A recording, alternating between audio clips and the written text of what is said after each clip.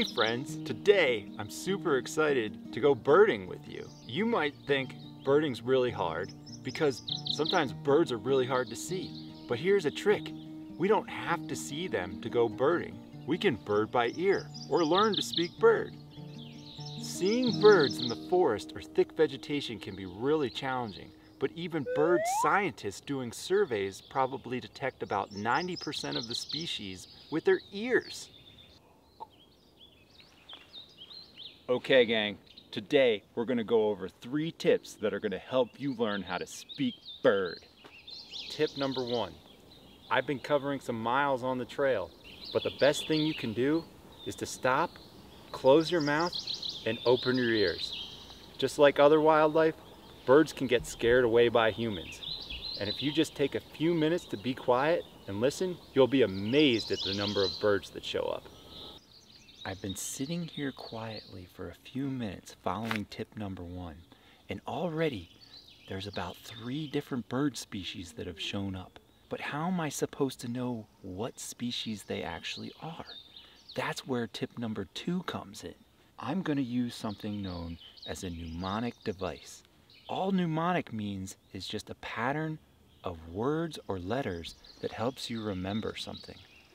So for example, over here there's a warbling vireo, and the mnemonic phrase for warbling vireo is, "If I seize you, I will seize you and squeeze you till you squeak." Listen.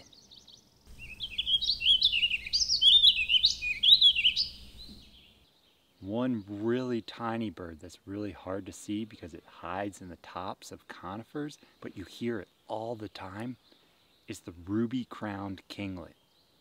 And the mnemonic for ruby-crowned kinglet is see, see, see, chew, chew, chew. Cheeseburger, cheeseburger, cheeseburger. I love cheeseburgers. You hear it?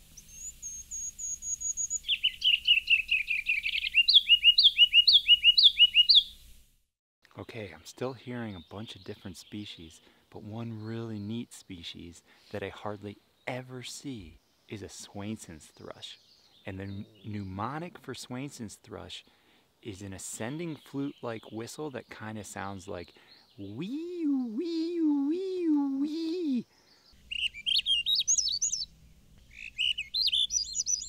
What's really cool about thrush voices, and this is all birds, they have something called a syrinx. And a syrinx is kind of like what humans have if you've ever heard of vocal cords. In birds, the syrinx doesn't contain vocal cords, but it has some membranes that sit right above the split at the bottom of the windpipe, right before it splits into the lungs. And what this allows birds to do is to vocalize when they're both breathing in and breathing out. Having a syrinx also allows birds to sing 2 different notes at the same time. So thrushes are actually playing a duet all by themselves. That's why their song sounds so cool. Listen.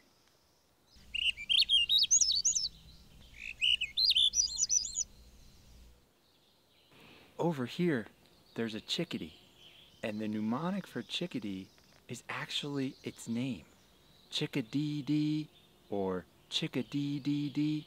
They have another call that's also here, sweetie, or here, sweet, sweetie. And part of that variation is individual birds, but we actually have 2 species of chickadee, black-capped chickadee and mountain chickadee. Mountain chickadee sounds like a black-capped chickadee with a sore throat. Don't worry if you can't tell them apart.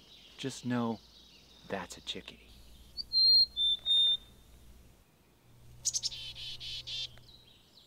Tip number 3, use your tools. Free apps like Merlin and BirdNet are really helpful for getting familiar with some of the most common birds in your area. Check out books at the library. Check out your local bird and nature club. Find people who might know birds a little bit better than you. In the end, I find listening to birdsong is one of the best ways to connect with the natural world. If you're just getting started, all it takes is a little patience. Until next time, stay curious.